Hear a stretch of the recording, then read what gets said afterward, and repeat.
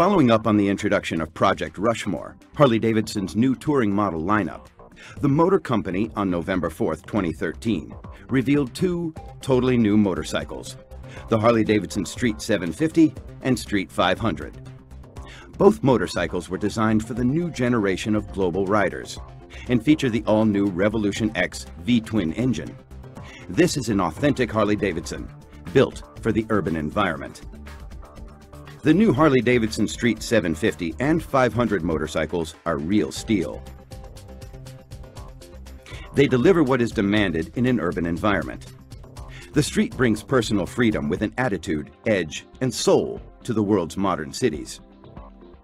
In this program, we will introduce you to the service procedures that are new to the Street or performed differently on these new models. The Street 750 and 500 motorcycles feature an all-new Revolution X engine. The liquid-cooled Revolution X engines are designed to meet the demands of stop-and-go traffic, while delivering instant throttle response to escape the gridlock of urban environments. PhD 184 will focus on the new Revolution X powertrain to familiarize you with the design and its features. The pre-delivery and setup procedures on the Street models are similar to other models and presented in the instructions for each market.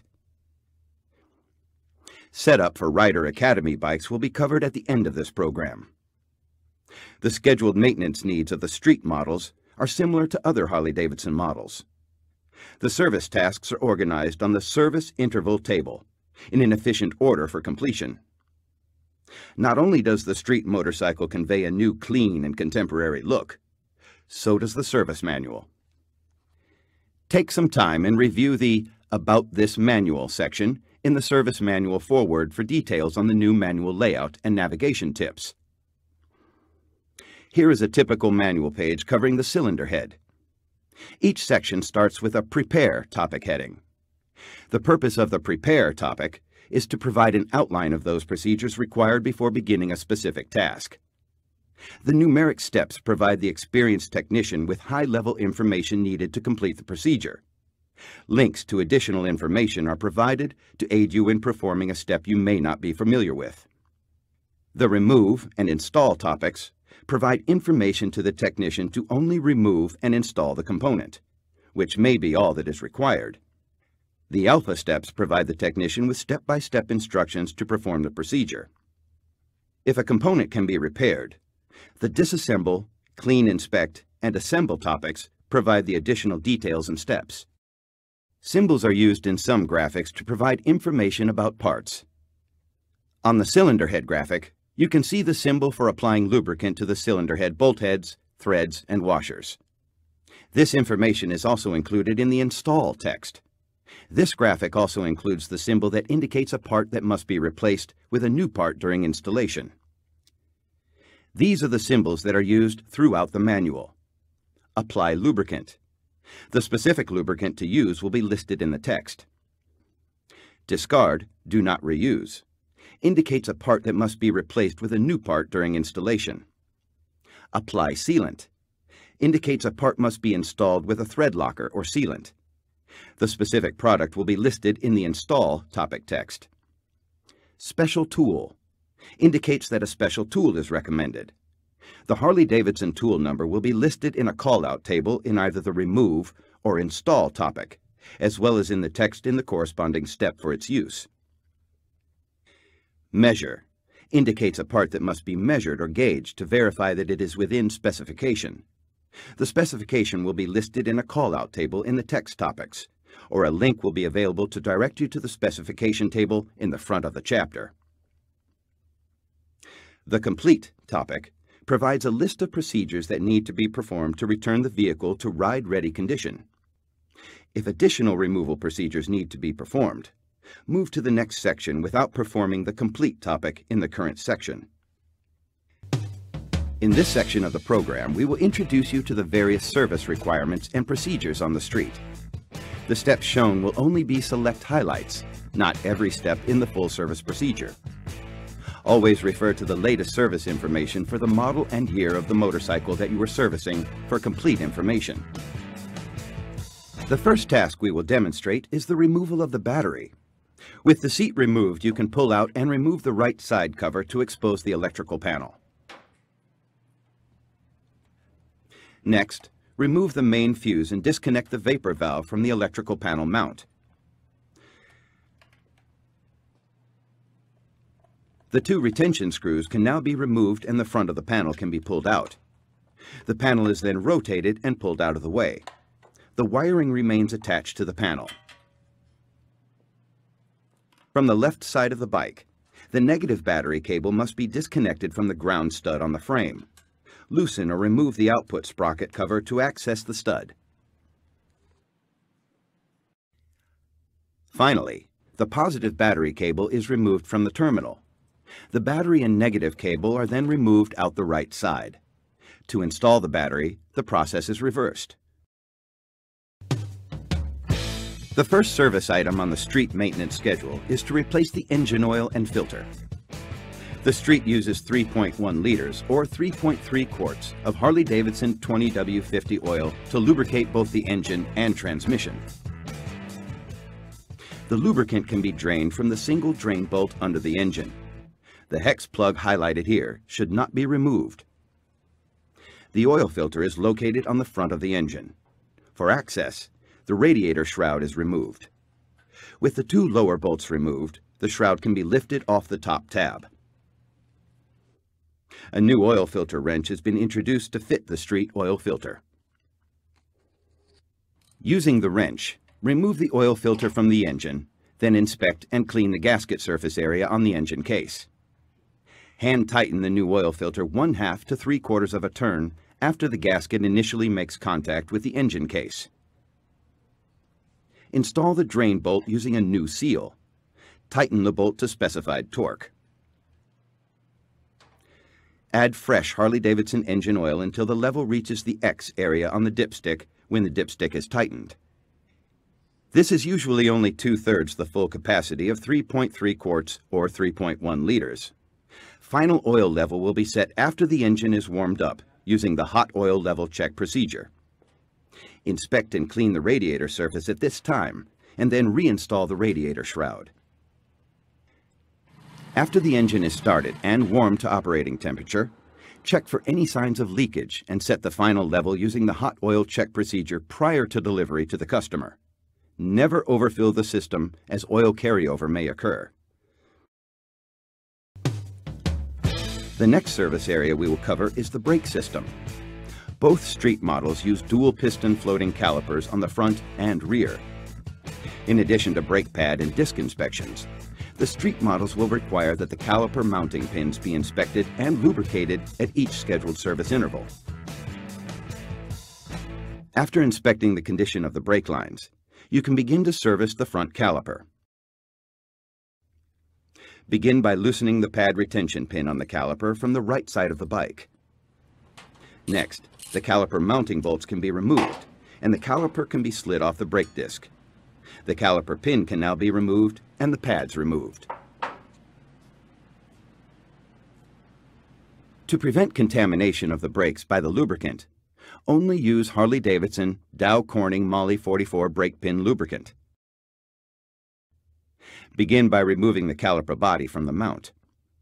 Next, apply an even coating of lubricant to each pin. Finish the service inspection by measuring the brake pads and the pad retention pin. Refer to the service manual for specifications.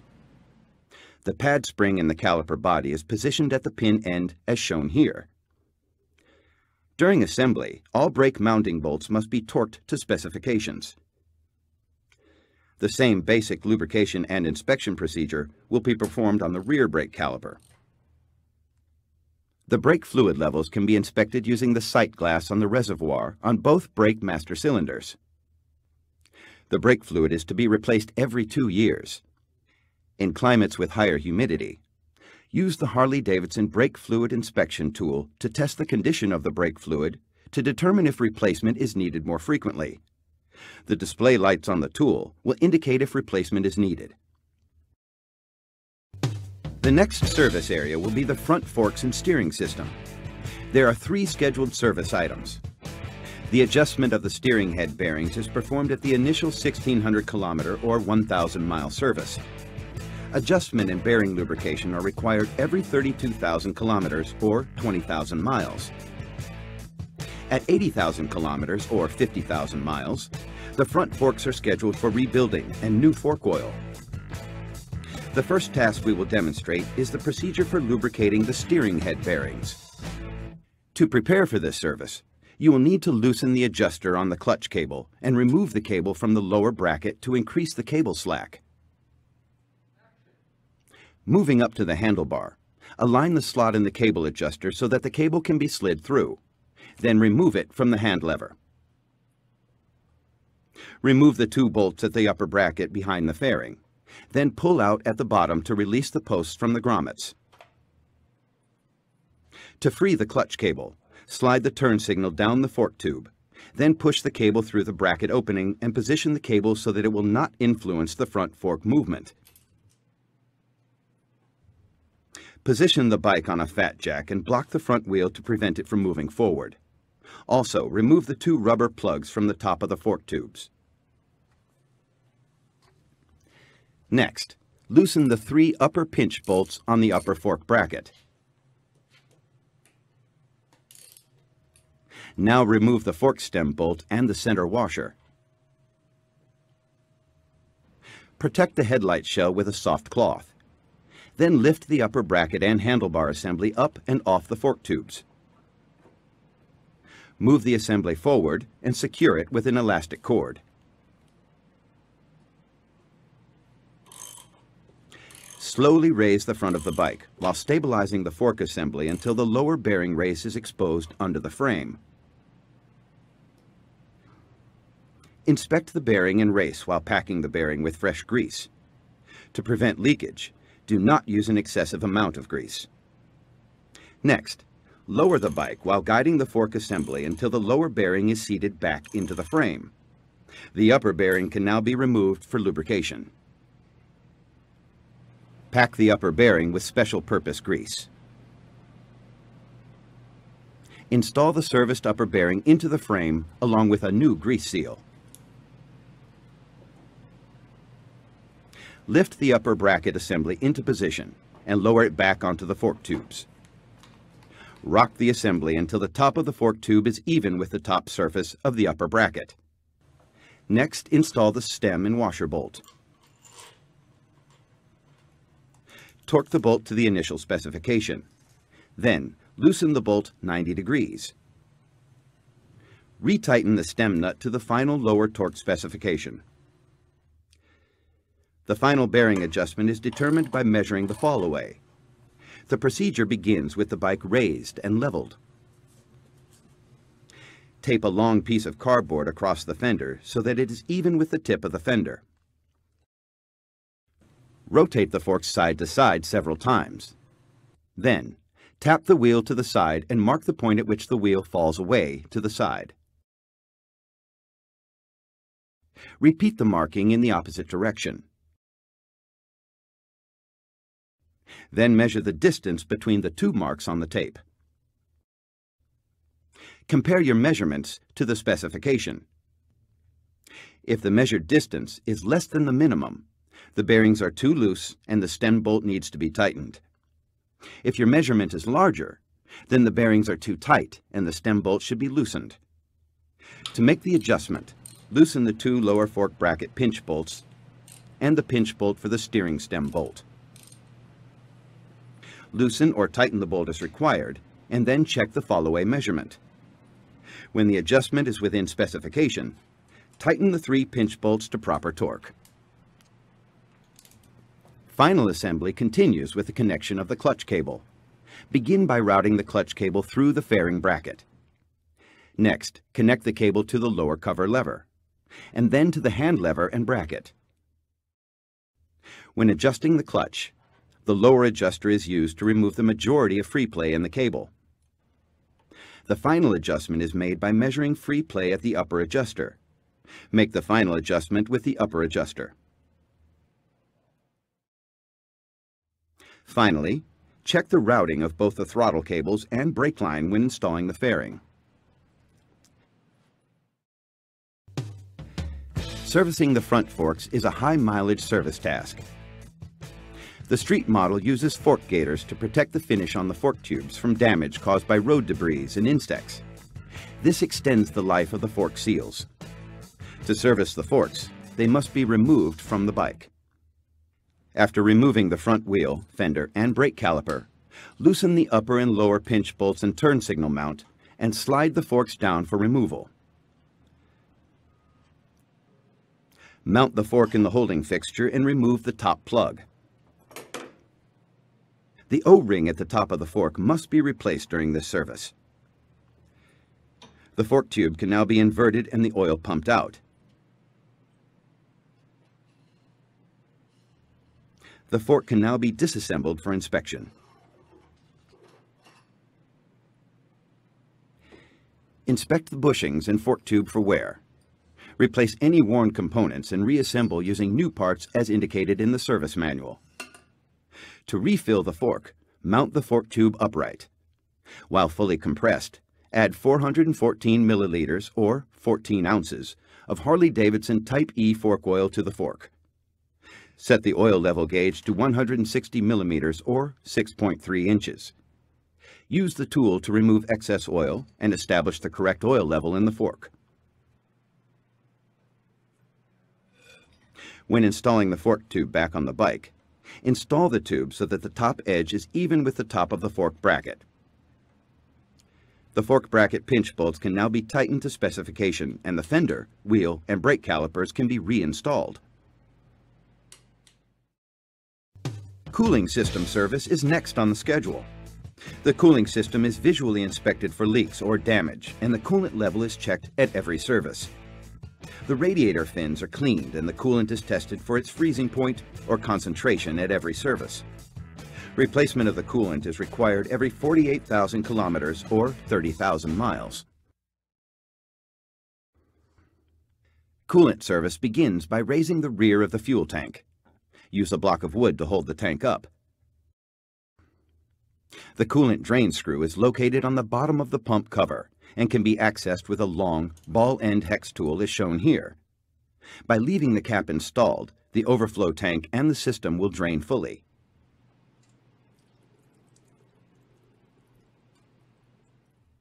When the system is drained, the cap can be removed.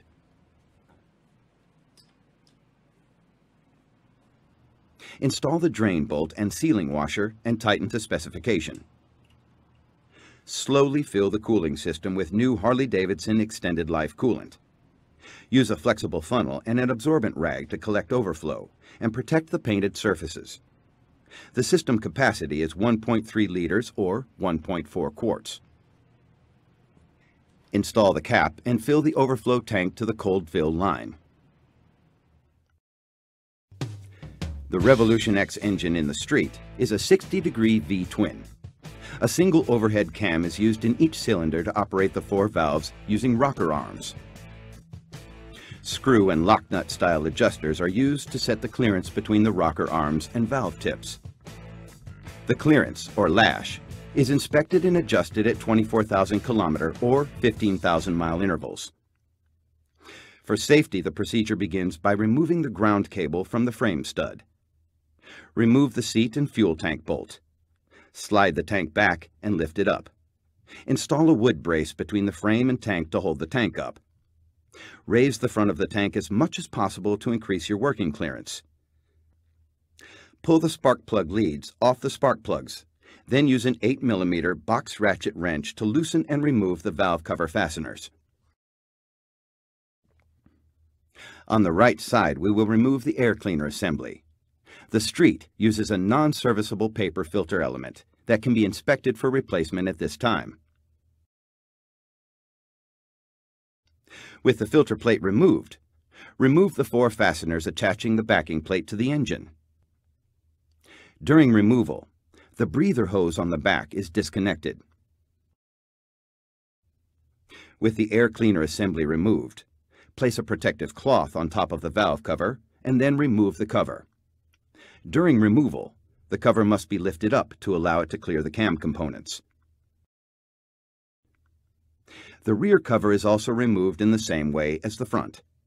Remove the breather hoses from the covers during removal. The spark plugs can now be removed. If the area is contaminated, clean the debris away before removing the spark plug. Secure the bike to the lift and then use a jack to raise the rear of the bike until the wheel is free to turn. Now, with the transmission in 6th gear, rotate the rear wheel in the normal direction of travel. As the engine rotates, observe the timing marks on the camshaft sprocket. Rotate the engine until the arrow on the sprocket is pointing up, and the two lines are parallel to the cylinder head gasket surface.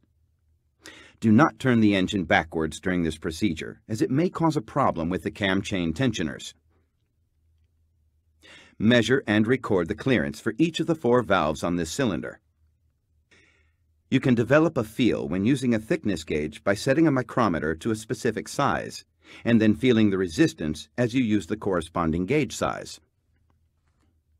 The clearance range for the 750 and 500 Street models are different.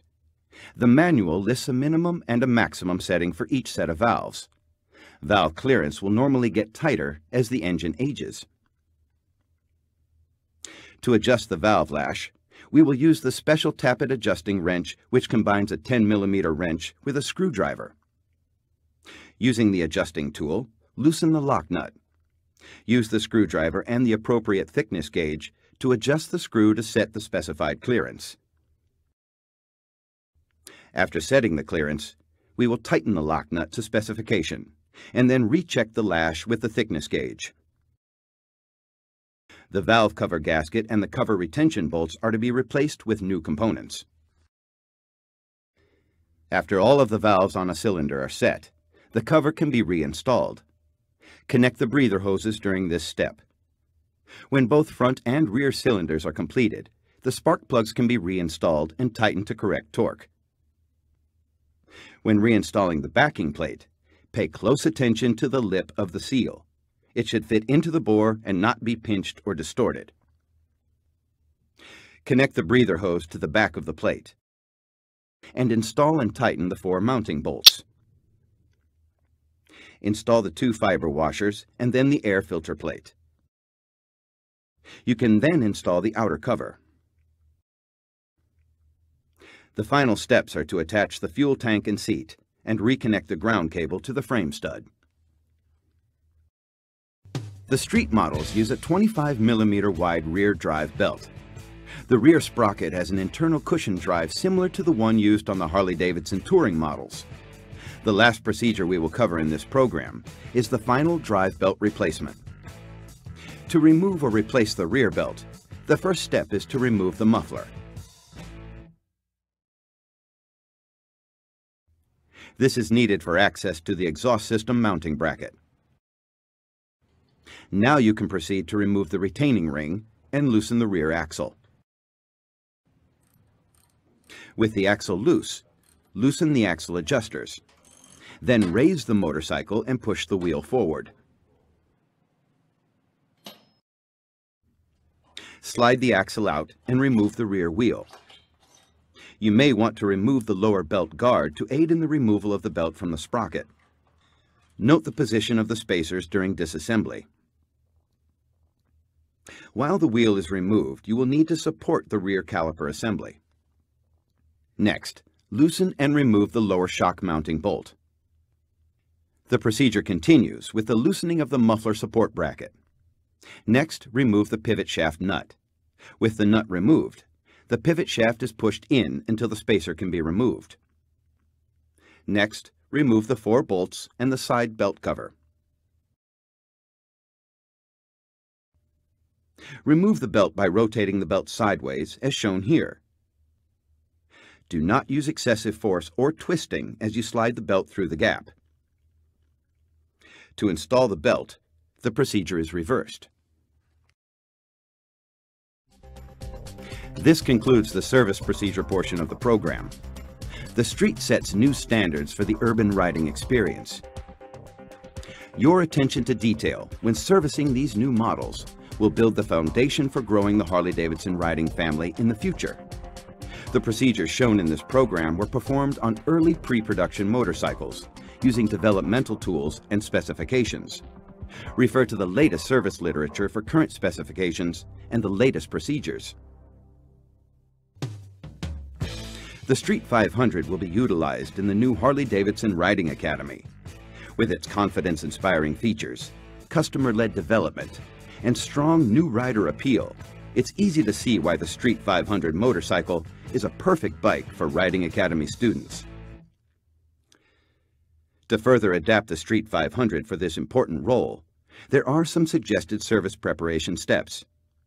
In addition, a vehicle protection kit is available for range use.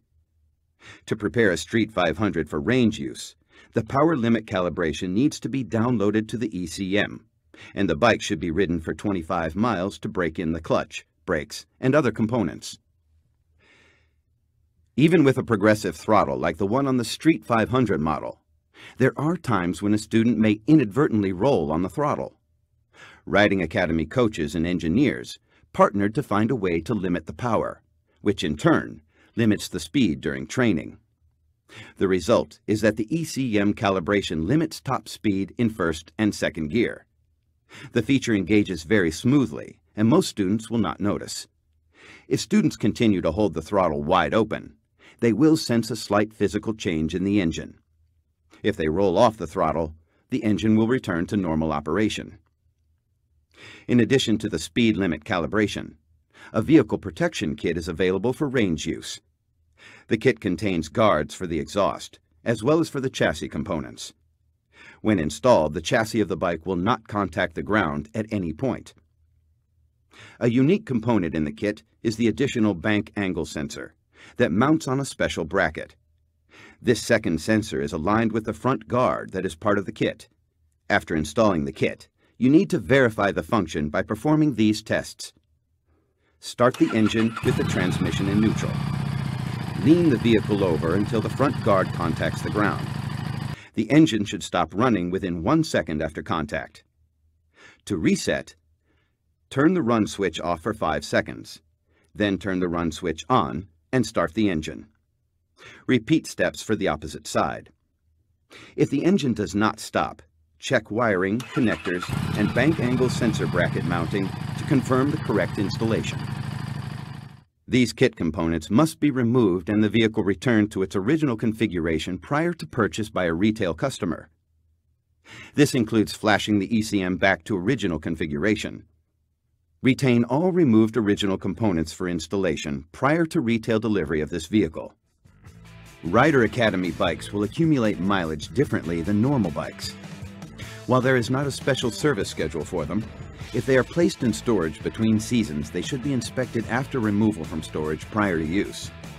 This concludes the PhD program on street service procedures.